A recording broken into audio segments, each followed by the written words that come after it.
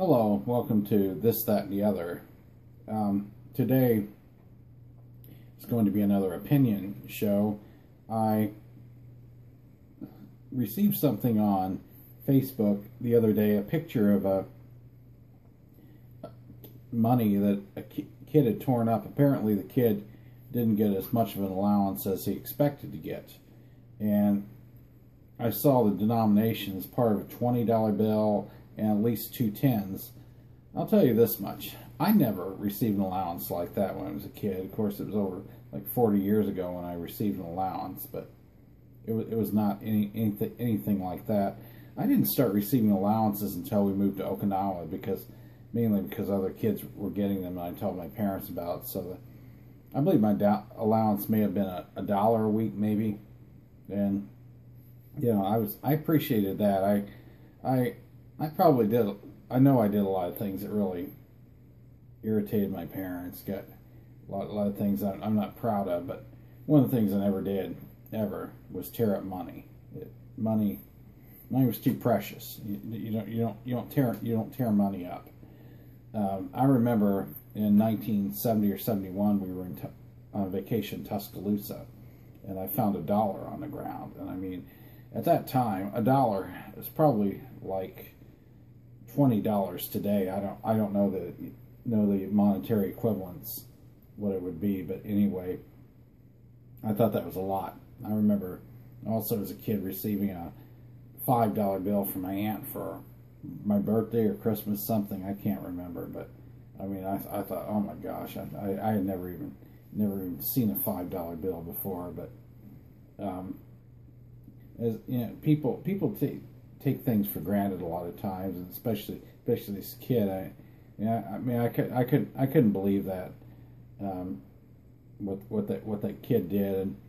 And I've posted on my Facebook page, and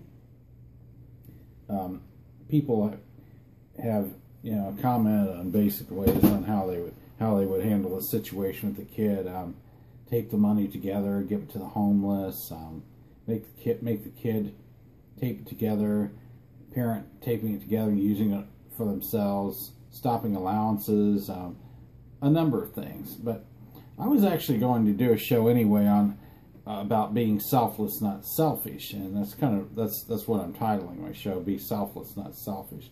The deacon did a homily at Mass on Sunday about that, and I agree. I mean, I'm trying my best to be, to not be selfish. Look at other things. Look at other people's situations. My mother used to always say to me, think about other people but yourself. And it's true. I mean, people get greedy, and it ties back to the video I did a while back called "Greed is Bad," and I still agree that the greed is bad.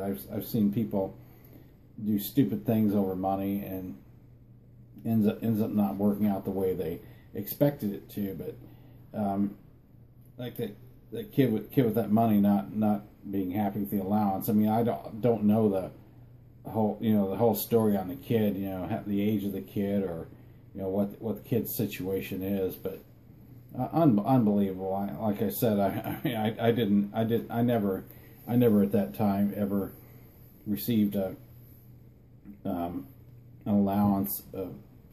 I didn't have $30 when I was that age. I actually, when I was 10 years old, I actually started saving allowances, and I bought a tape recorder for $41 from the PX in Okinawa, and I was proud of that.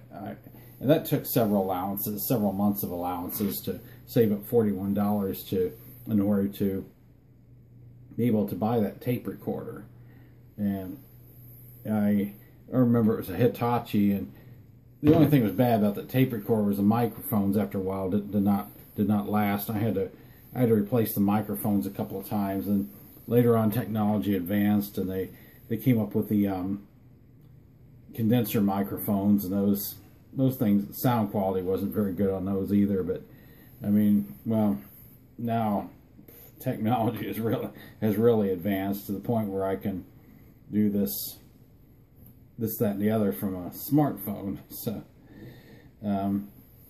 what's next in technology. But I just wanted to get my point across about, you know, be selfless, not selfish. I'm trying my best to live by that. And as always, thanks for watching.